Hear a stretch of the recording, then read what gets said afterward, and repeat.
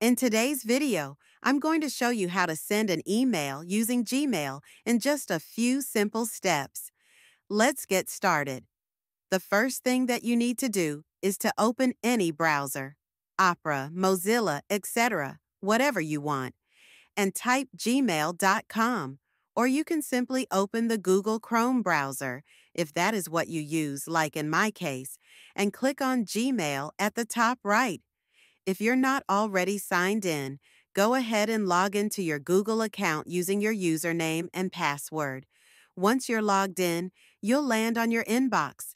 At the top left corner, you'll see a button that says Compose, which means create. Go ahead and click on that to start a new email. Now, you'll see a new window pop up on the right side of your screen. This is where you'll write your email. The first thing you'll need to do is add the recipient's email address in the To field. Just type in their email address here. Make sure you double-check the spelling of the email address to avoid sending it to the wrong person. It happened to me. You can type multiple addresses here if you're sending the email to more than one person. If you have people saved in your contacts, it's super easy to add them to your email. Just click the To field and Gmail will show suggestions from your contact list.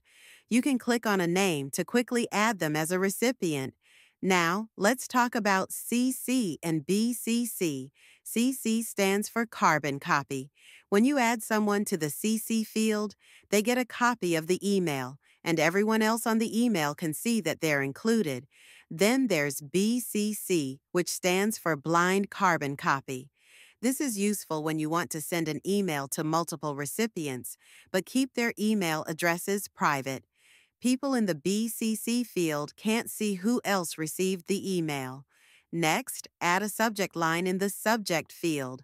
This is where you summarize what your email is about, so your recipient knows right away. For example, what to bring to the party. Keep it short and clear. Now, let's move to the body of the email. This is where you'll type your message. Write whatever you need to say, just like you would in any other email. If you want to format your text, like making something bold or adding a list, just use the options at the bottom of the Compose window. If you need to attach any files, like a document or a photo, click the paperclip icon at the bottom of the Compose window. Select the file from your computer and it'll be attached to the email. And don't forget to add your signature. This is a small but important detail. You can set up an automatic signature that includes your name, title, and contact details, like this.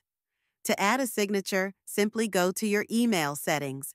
I will need to minimize the Email Composition tab so that I can show you how to add signature, and find the Signature section. This way, it'll automatically appear at the bottom of all your emails, and possibly not in that case, but for your next email.